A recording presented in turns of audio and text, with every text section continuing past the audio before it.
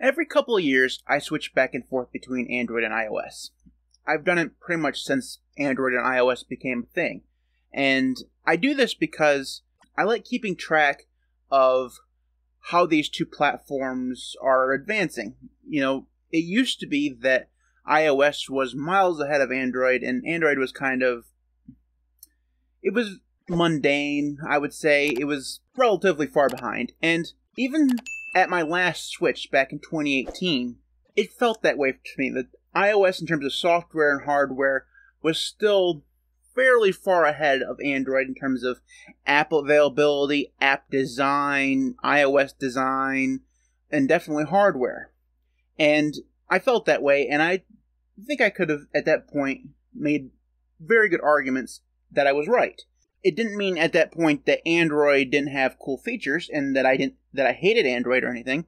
It's just that I, at that point, thought that iOS was still the better operating system of the two.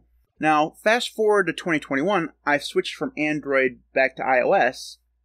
I've been using an OnePlus 7 for the last 3 years or so, or I think I actually had a 6 before this. I don't even remember. It's been a while. I switched a couple times on Android during the 3 years, but just recently I picked up an iPhone 11 Pro.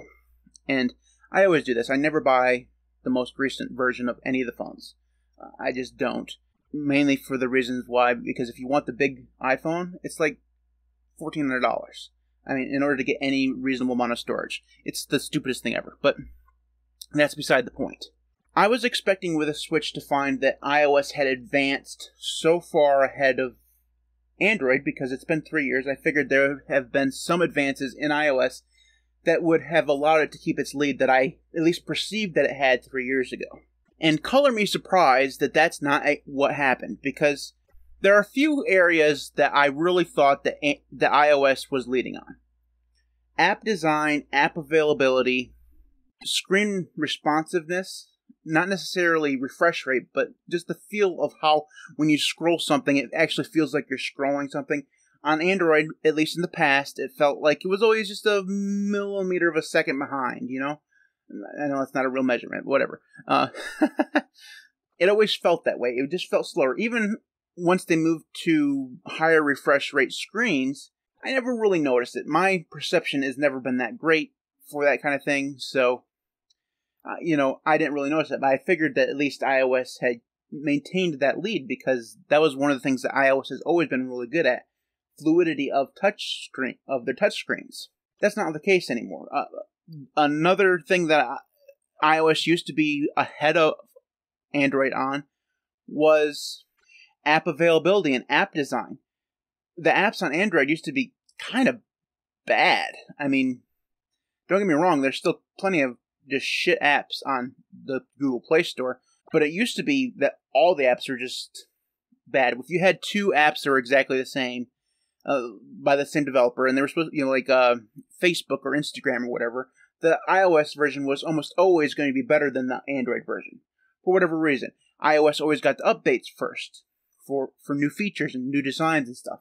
And while that still kind of happens to this day, the differences between the apps aren't actually in iOS's favor anymore, at least not across the board like they used to be. So I was really surprised because it feels like in the last 3 years, Android has moved forward, whereas iOS has really seriously kind of, I wouldn't say it's regressed, but it has definitely stayed where it was 3 years ago.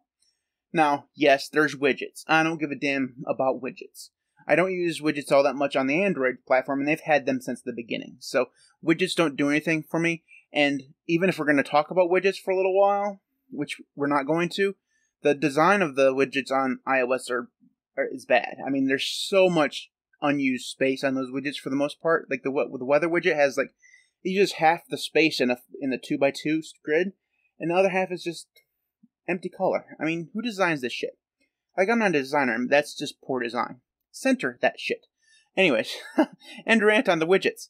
So, I was really surprised, like I was saying, that it doesn't feel like iOS has moved forward at all in the last 3 years since I left it behind the last time.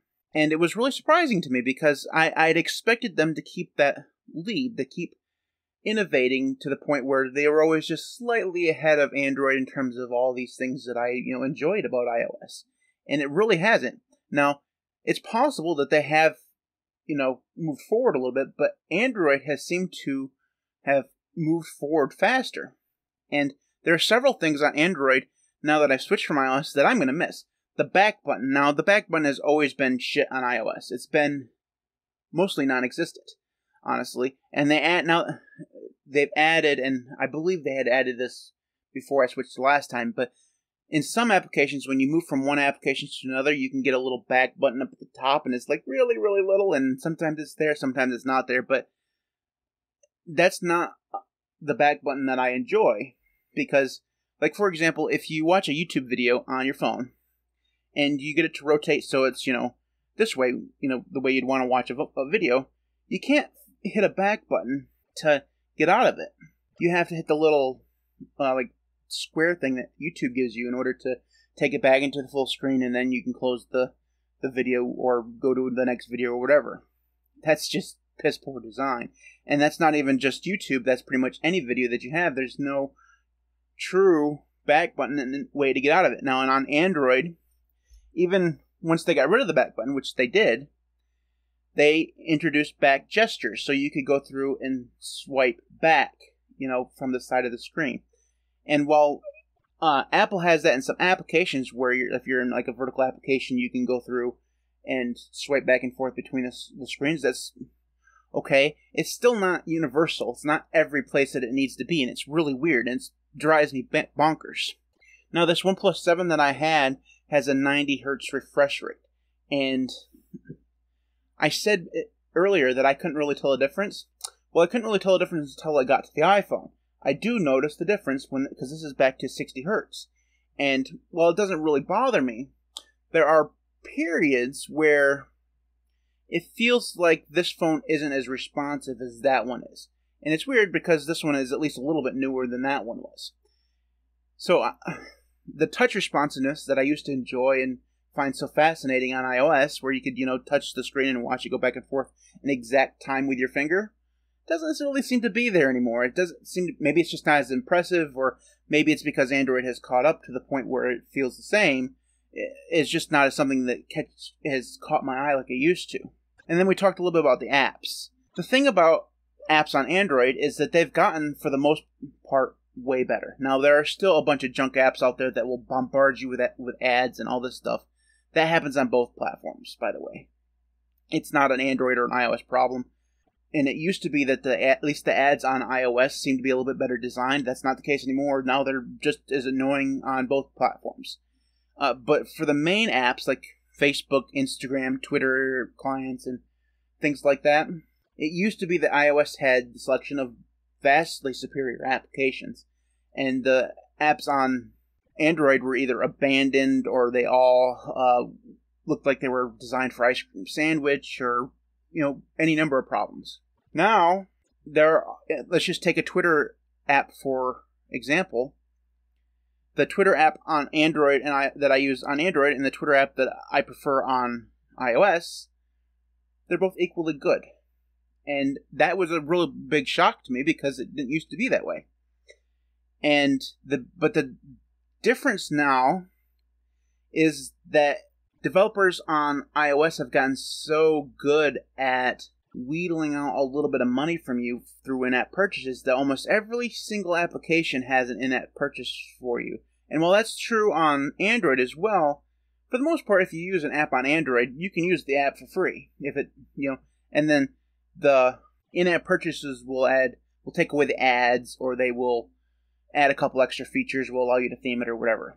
And some of the apps on iOS are that way too, but some of them have fully gone into removing actual features that are essential for the app's functionality, and they've moved those behind a paywall, behind an in-app purchase.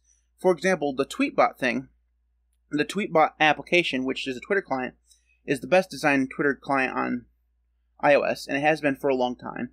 And when I moved away from it last time, I really missed it, because there is not or at least at that point, there wasn't a Twitter client on Android that was as well designed as Tweetbot.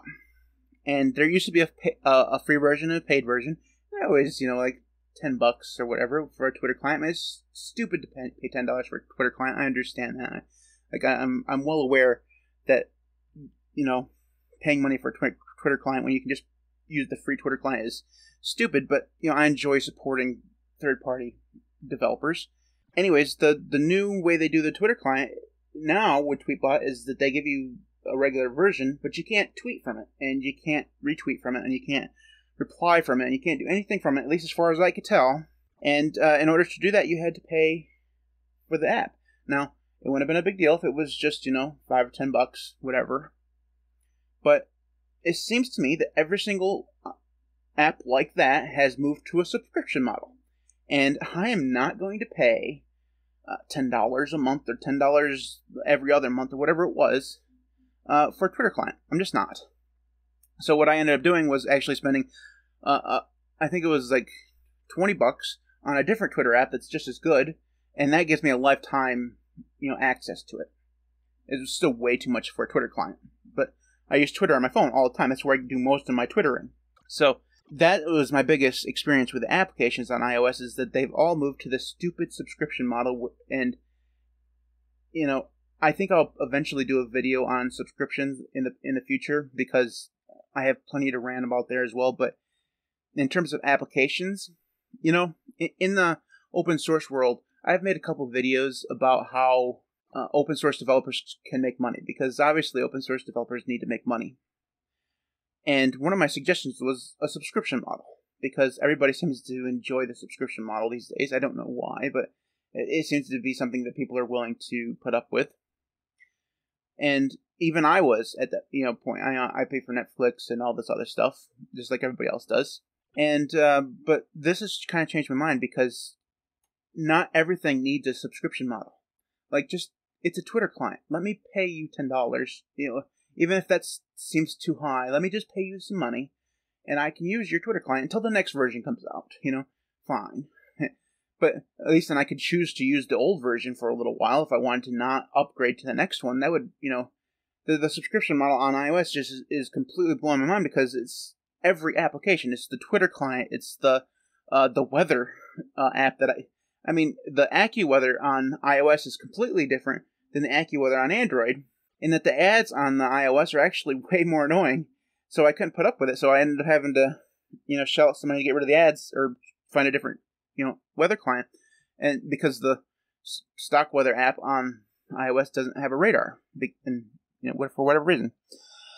Anyways, I've switched to iOS, and I keep going on about the negative things, but there is one area where Apple has kept their lead over Android, and that is in hardware. This iPhone 11 Pro, which is a couple years old at this point, is far and away the best hardware I've used on any device. It's so good. It does feel, when I take this out of the case, it feels more fragile than like my OnePlus 7. But I think that that's psychological, because I've paid so much more money for this than I paid for the OnePlus 7, almost double. Even though it's a couple years old. Phones are just way too expensive these days.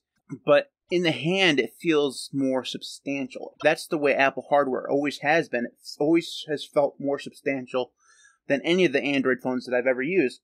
Most of the Android phones I used to use, at least, were all plastic. At least they've moved to glass slabs these days. But even this OnePlus 7, it's way lighter, right? And it feels lighter. I'm picking these both up, and there's it feels like there's like half a pound difference in these things. It's ridiculous, and they have basically the same size screen. It's really weird. So I enjoy the hardware way more on the Apple side of things, but the software is not as impressive as it used to be. It's definitely feeling very long in the tooth. And the subscription model and all the applications really pisses me off. And I miss the back button. Yeah, I miss the back button a lot. Like the actual, maybe not even the back button, but the back gestures that Android has now. I love those things. Those are great, because you can use them everywhere. It didn't matter where you were. You could use them in every single application, and they were just there. They're not the hit or miss bullshit that Apple has. Okay, so that is it for this video. If you want to bitch about Android or iOS in the comments below, I'd really appreciate that, because I'll get right in there with you. Make sure you like and subscribe. You can follow me on Twitter at the LinuxCast. You can support me on Patreon at patreon.com/LinuxCast. Before I go, I'd like to take a moment to thank my current patrons. Devon, Chris, EastCoastWeb, Gentoo is fun too, Marcus, Maeglin, Sven, Jackson, Knife and Tool, Joshua Lee, Mitchell, ArchSinner, Marek, and Camp. Thanks to everybody for watching. I'll see you next time.